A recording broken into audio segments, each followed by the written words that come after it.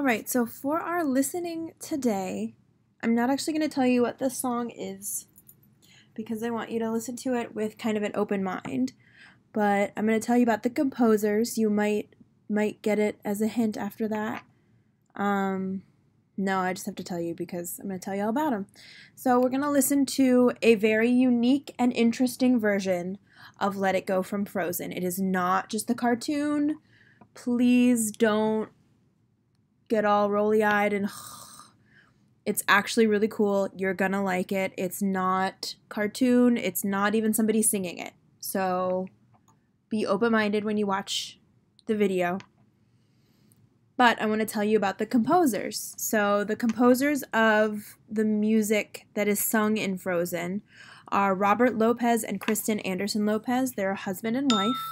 Oops.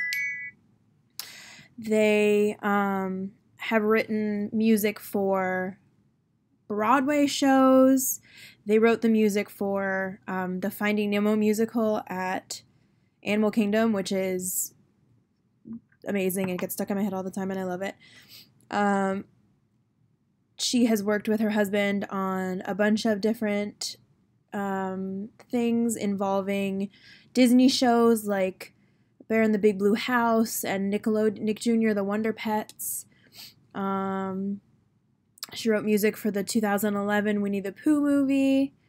They wrote Frozen and Frozen 2. They worked on the Broadway musical version of Frozen.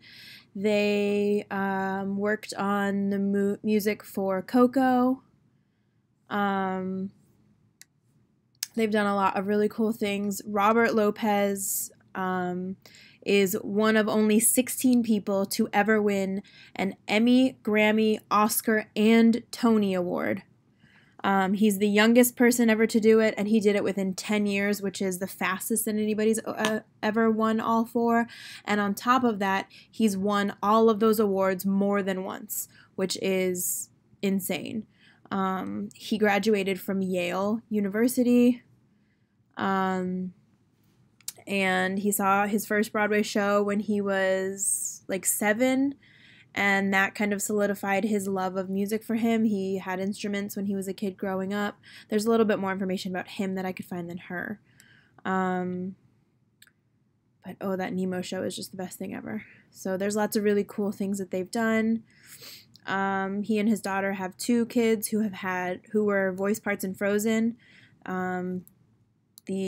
One of their daughters was 5-year-old Anna, and their other daughter was one of the trolls, probably because she's a little bit younger. So what you're going to hear is the Piano Guys version of Let It Go, inspired by Vivaldi's Winter, which is part of the Four Seasons Symphony.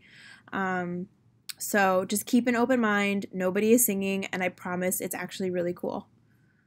I have to get back to my face so I can have a good time. Actually listen to it. You will like it.